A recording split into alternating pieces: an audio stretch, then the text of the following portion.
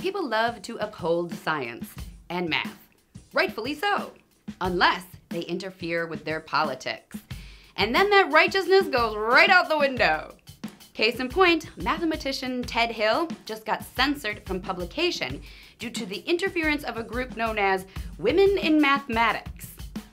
Hill and his colleague wrote a paper about something known as the Greater Male Variability Hypothesis, which asserts that there are more idiots and more geniuses among men than there are among women.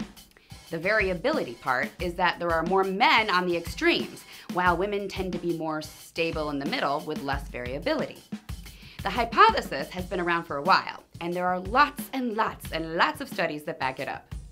So Hill was studying it and came up with a mathematical argument based on biological and evolutionary principles. And his model seemed to check out with other smart people approving it. So Hill submitted it for publication in the Mathematical Intelligencer in the Viewpoint section.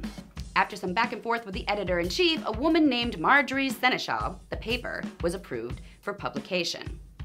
But at the same time, that whole thing was going down at Google when their engineer James Damore asserted that biological factors played a role in gender disparities in high-tech jobs.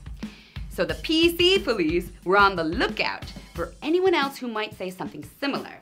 And so lo and behold, once Hill's colleague posted a preprint of their article online, they immediately got a call from a representative from Women in Mathematics.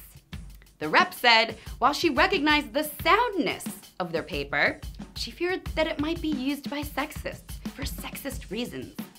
And so yada yada yada, before they knew it, the female editor at Mathematical Intelligencer called to say they would not be publishing their very sound paper after all, because Women in Mathematics were censoring them.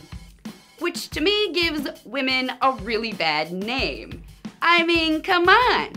What women in math do is censor it? That's horrible. Science and math are all about the process and growth, not fixed beliefs.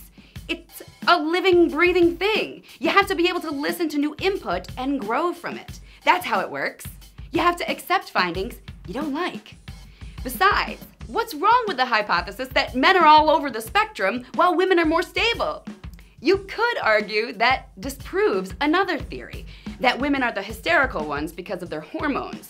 This theory makes men the more unstable ones.